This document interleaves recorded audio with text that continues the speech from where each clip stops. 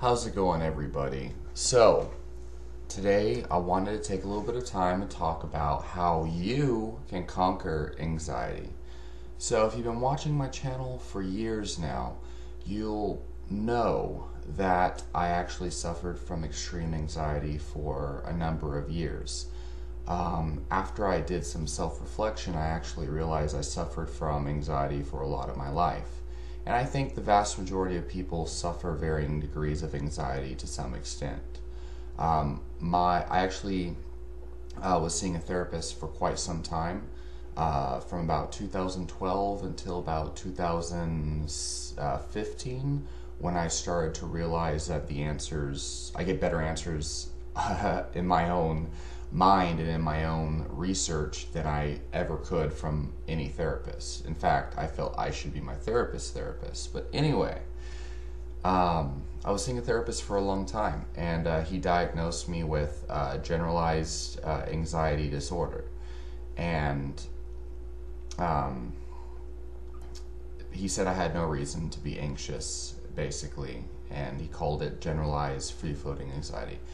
Anyway, I was diagnosed with a anxiety disorder during that time, and a lot of people that know me now would find it hard to believe I was actually diagnosed with bipolar disorder and ADHD, but more specifically bipolar, and also paranoid schizophrenia from an early age, from the time I was 8 years old, which is very early to be diagnosed with these disorders. And they treated me for that with that for years. And obviously over the years I actually learned how to, you could say, manage my extreme mental disorders, but I actually feel like I conquered these issues. Obviously, I don't seem to be suffering to a great degree, for the most part. Anyway, what I'm going to tell you all in this video is extremely important. Anybody who actually listens to this information and processes and absorbs this information and follows this information is most likely going to conquer their anxiety, and it should help with the majority of mental disorders as well. So most people that you'll talk to about anxiety, for one, the general population has no clue what anxiety actually is. Number two, the vast majority of people with anxiety don't actually understand what's actually going on in an anxiety disorder, in their own condition. And number three, people who, a lot of therapists and a lot of psychiatrists and psychologists and medical doctors and therapists, a lot of these people don't even actually understand anxiety either. They read a bunch of textbooks in school, and they might talk to some therapists themselves. They might do internships and things, and might not actually understand what anxiety is, truthfully, okay? Other than like what they've read, basically. They know the theoretical rather than the practical. So, anxiety. What is anxiety really? It's very simple, okay? And this is the bread and butter of what you need to conquer it, okay? So, anxiety simply is your brain perceiving something as a dangerous threat. That's literally what it is, okay? The best thing for anybody to learn about if they want to understand anxiety is the fight or flight mechanism. That's literally gold right there, okay?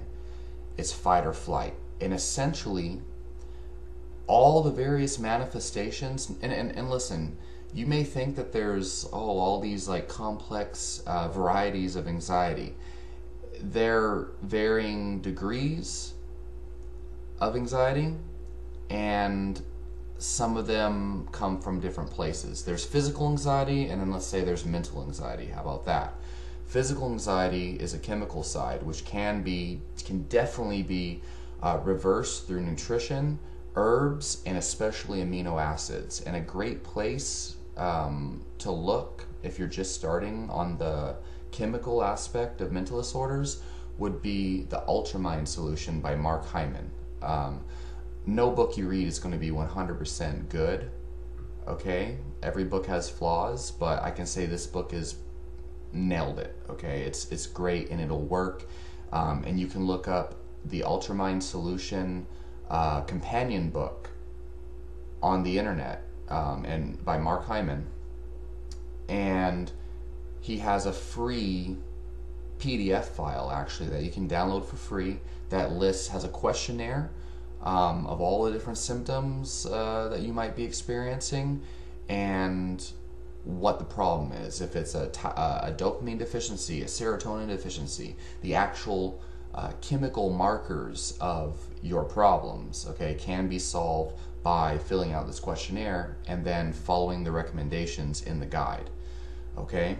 But following, and listen, a general approach to nutrition, like, oh, I'm eating healthy, that's not good enough, okay? You have to understand what specifically you're eating that you could be intolerant to. You could have undiagnosed food allergies or gut problems that are caused by certain foods, especially things like grains and gluten, which is not a fad, by the way. It's actually true. It's actually a scientific fact that many people, whether they're celiac or not, can actually be reacting to grains. In fact, my girlfriend had fibromyalgia that was caused by gluten, and when she removed gluten, and also peanuts, when she removed it, her fibromyalgia completely vanished. And anytime she accidentally eats wheat, even a little bit of wheat from soy sauce, she gets fibromyalgia pains. Even things like whiskey, which shouldn't really affect her, but if it's made from wheat, it will cause fibromyalgia. So anyway, I digress, and I hate that term. I digress. Nutrition, okay? GABA is a neurotransmitter that calms the brain down. Dopamine dopamine is a complete system that involves motivation, inspiration, peace of mind, and focus, let's say. But it basically makes you want to chase things or want to focus on one thing at a time, okay? That's what dopamine deals with, okay? Different receptor sites and different interactions with dopamine do different things. So dopamine is not the pleasure chemical. It's the neurotransmitter pathway that deals with chasing and that deals with pleasure and seeking pleasure all at the same time. When you have a dopamine imbalance, you definitely will experience anxiety and you'll experience problems with attention span and focus. An herb to look into would be Mucuna parens or velvet bean. That works amazing. But I have a whole nother video on that. But different herbs, okay? I have many videos on herbs for anxiety, okay? I don't need to go into GABA, serotonin, dopamine. I have plenty of videos on that, okay? But this is the chemical part. I would say, I'm estimating, around 75% of people with anxiety, it really is a mental construct. It is a paradigm. It is the paradigm in which you live can create anxiety or it can conquer anxiety. And this goes for all mental imbalances, okay? All mental illness. It all has to do with your paradigm and it has to do with your approach to situations. The other 25%, okay, and I'm just estimating, just trying to give you all an idea. The other 25% of people, it's probably chemical. It's probably chemical and mental. But most people have a very faulty approach to life and a faulty approach to their mental game. Their mental game is not sharp. It's very dull. And so I'll go deeper into that here in a bit. So it's very important to understand that just because a medical professional has diagnosed you with a anxiety disorder, it doesn't mean you need to take medication. Now, if medication is going to prevent you from ruining your life, okay, then go ahead. but there's herbs that work way better and have no side effects unless they're combined with other medications or if you have other problems, okay? And talk to your medical professional before you take any herbs or you do anything, okay? I'm just giving you all my opinions, so I cannot be held responsible for any crazy shit that might happen. Anyway, if I could conquer anxiety, and if I can conquer my mental demons that I was dealing with since I was a child, I guarantee you everyone else can. The difference between people who have conquered their issues and people who still take medication and suffer for prolonged periods of time is that the difference simply is I knew I could conquer this. And you'll see that as a reoccurring commonality throughout all diseases that can be conquered. Anyway, anxiety for most people is not a disease, even if it's chronic, okay?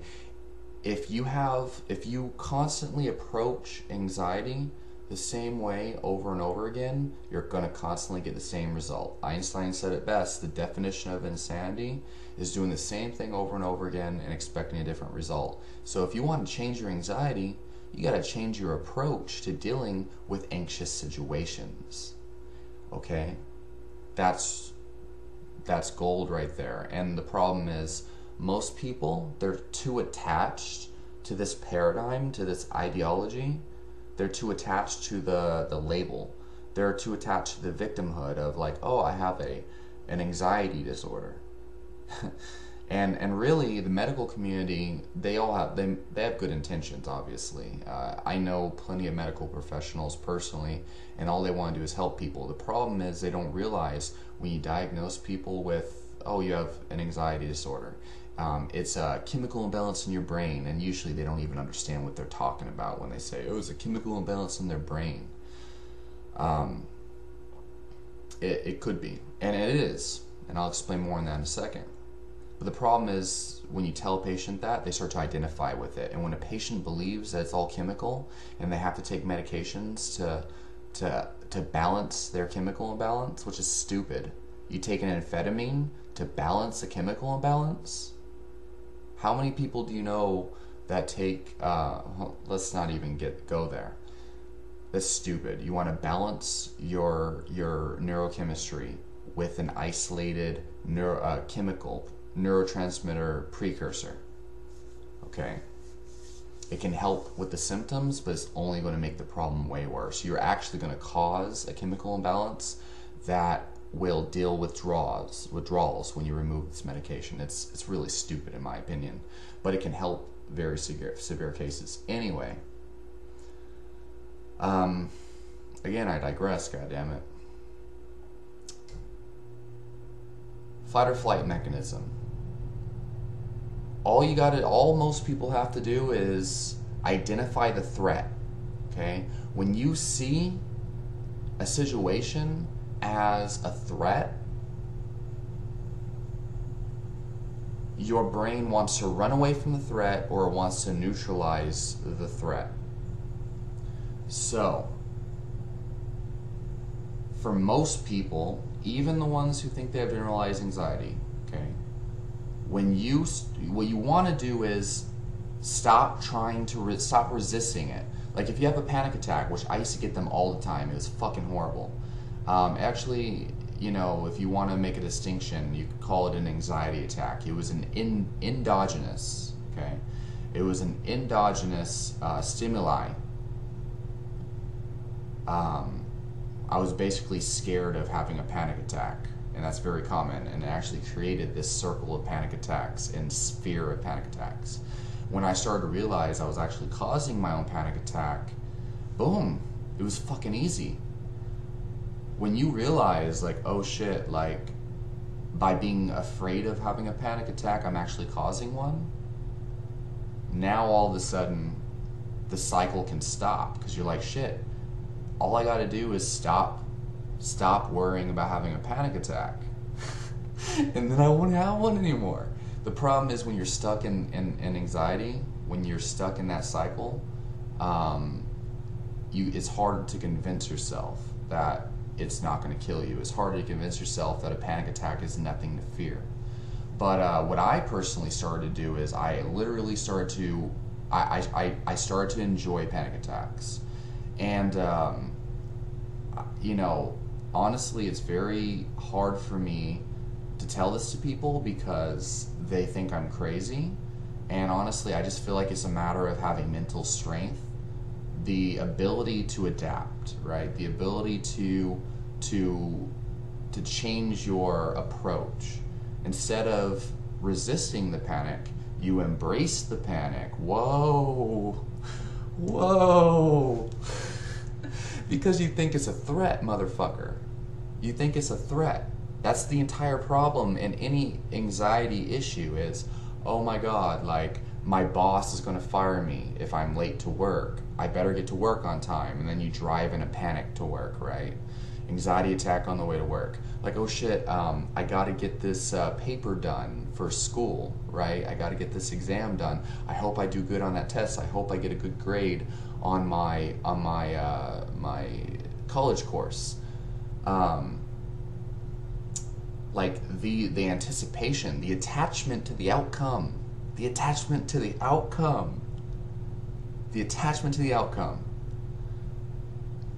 literally is fucking you in the ass. That's literally what anxiety is, bro.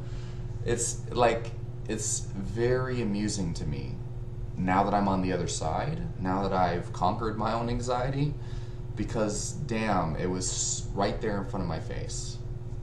The thing is, it's so scary. Like, people allow themselves to get dominated by emotions rather than, and it's hard to like dominate the emotions rather than being dominated by them. People have trouble, like, you have to understand your emotions are not real. Like, your anxiety comes from inside you. So the other thing, and this is another thing, okay, so chemical imbalances, let's talk about that. People, they're like, oh, I have a chemical imbalance in my brain. Well, what do you mean? It's a common belief that serotonin deficiency causes depression. What I found is when I supplement with serotonin precursor amino acids, I actually start to get more depressed and lethargic over time.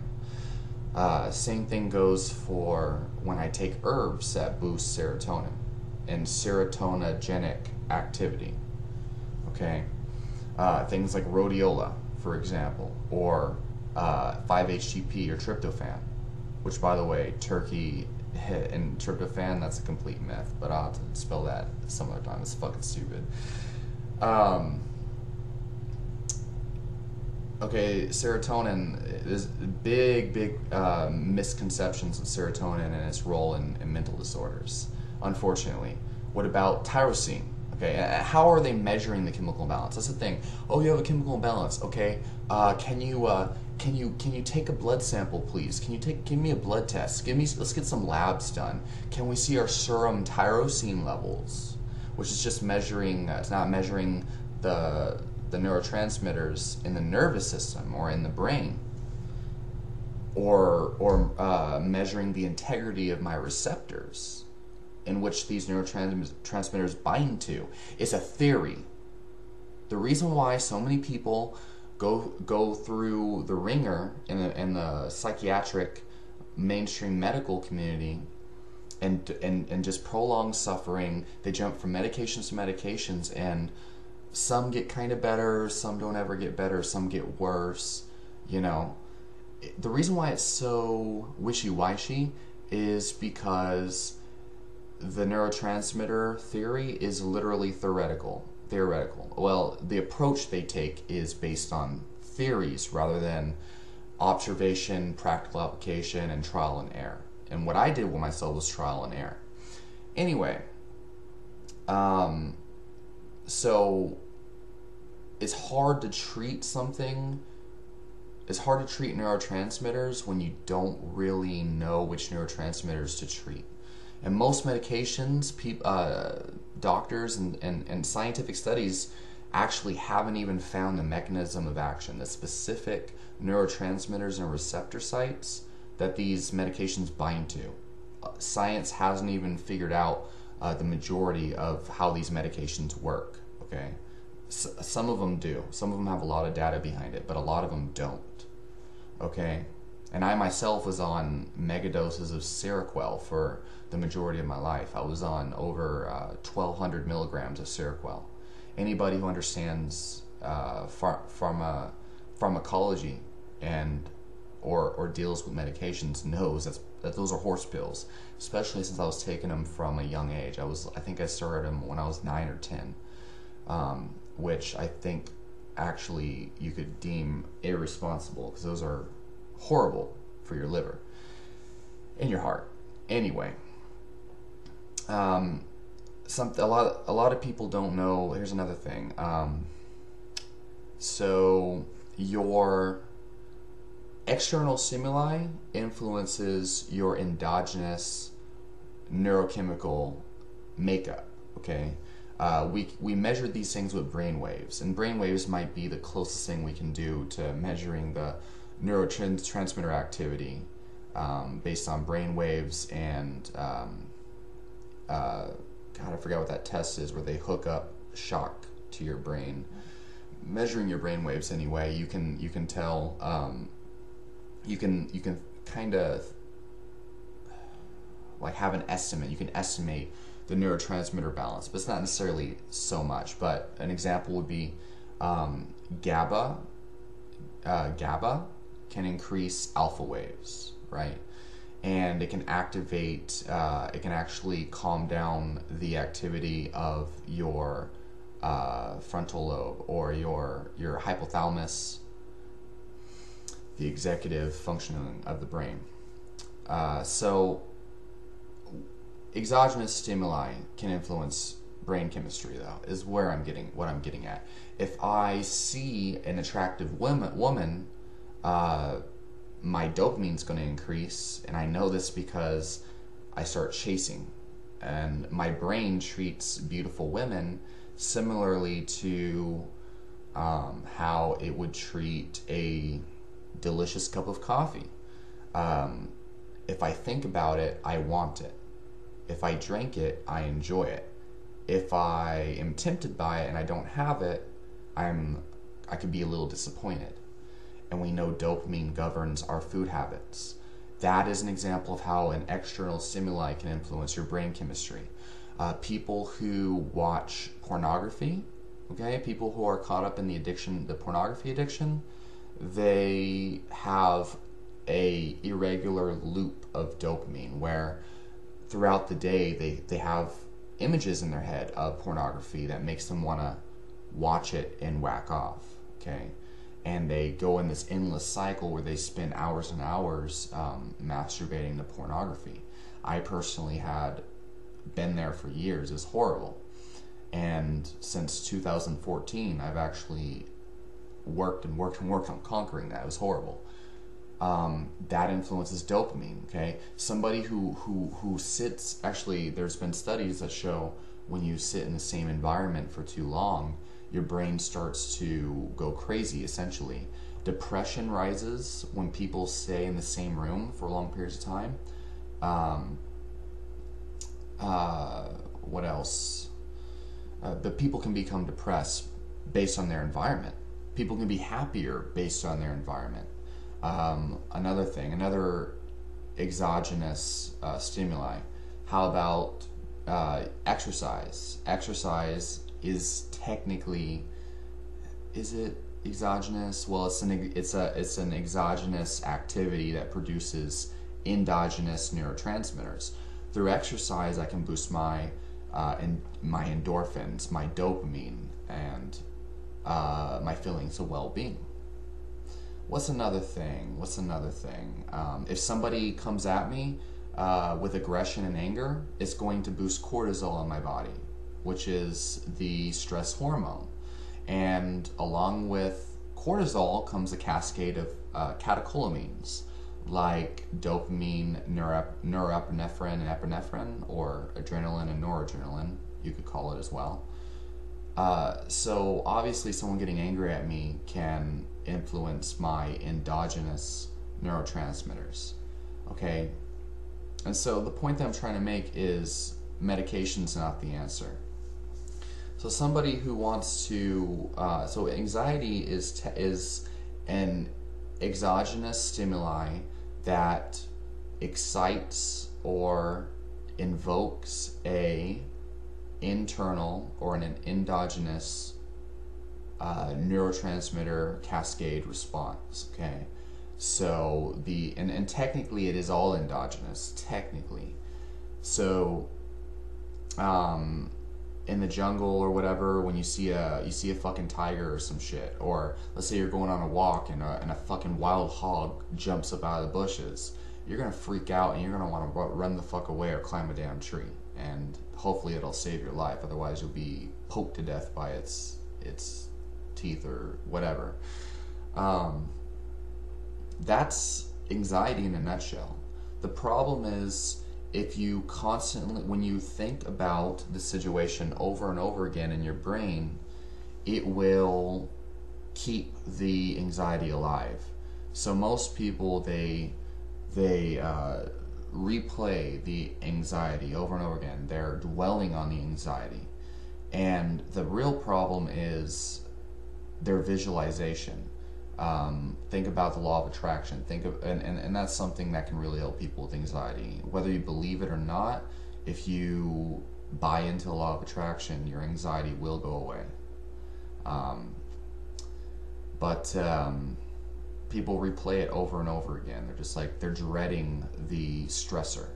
So the practical way that you can solve this is by, for one, you can visualize the stressor in a positive way. You can call it positive reframe, where basically you see whatever it is you're scared of, like walking up to a girl or walking up to, some attractive person, and usually you might be scared that they're going to reject you or they're going to judge you or whatever. Visualize that interaction going well, and visualize it over every time that you start to you see the images replaying in your head. Visualize that interaction going well and just reframe it, and over time you'll start to feel differently, you'll start to think differently. The other thing is, when you're anxious, you're attached to something in the future. That's what anxiety really is. No matter, if you don't realize it yet, you should really think about this. All anxiety is dreading the future. It's afraid that something in the future might happen. People have told me before in the comments, it's not all, it doesn't have to be in the future, it could be in the past. Well, you probably haven't thought about this. It's pretty damn simple, pretty self-explanatory. Anxiety is always about the future. So the future hasn't happened yet. What creates the future is the present moment. So if you want the future to go well, create a positive situation in the present moment. It depends on what it is, obviously, but you don't know. Like let's say you're late to work, right? And you know for sure your boss is going to chew you out. Well, you don't know what's going to happen for sure. For all you know, your boss could have taken the day off or something. Maybe it's unlikely, but you don't know. And in the meantime, being anxious over it is not going to change the circumstance. But then when you get to work, let's say your boss is there and he chews you out. What if he does fire you? An amazing approach to this that you can take is developing the mindset that no matter what, you can survive. Okay? Like, oh God, I'm going to be late to work, blah, blah, blah, I'm going to lose my job. Who fucking cares, brother? Or sister, or whatever. You can easily get another job. But I have all these bills to pay and blah, blah, blah, blah, blah. Like, look, motherfucker, if you're already late to work, there's really nothing you can fucking do. Okay? Really taking control of your mind, taking control of your life, taking the bull by the horns, and enforcing this belief that I can deal with whatever the outcome is very powerful. A lot of people with that develop this mindset, what they find is, let's say their boss fires them or something, or they lose their house, or they lose their girlfriend. Well, then somehow life ends up bringing them an even better job or better relationship or better house.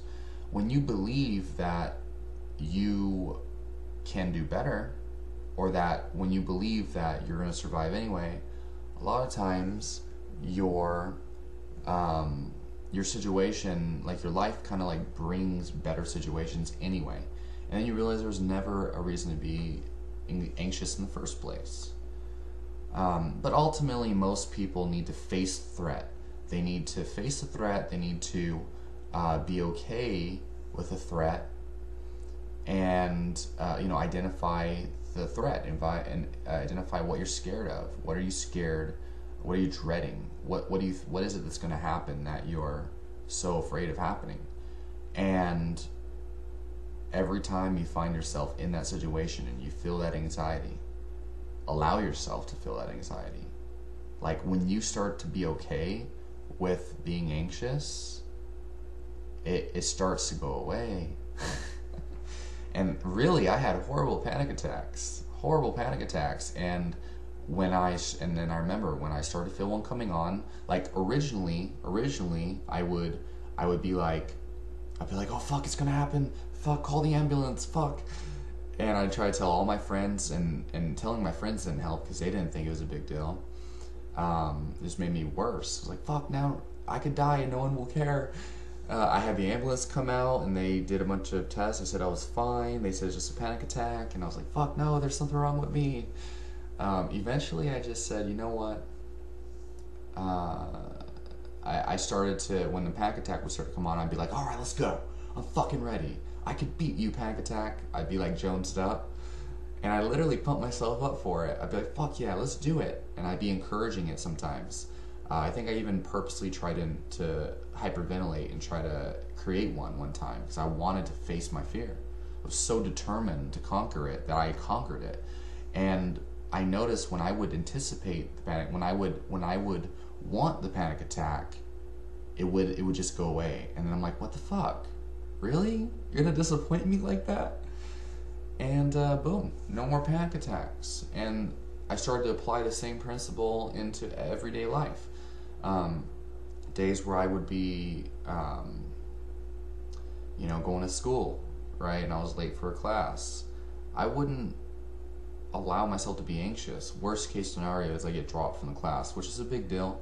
But generally, I had a pretty strong grip on things. I knew that I could talk to the instructor and explain myself.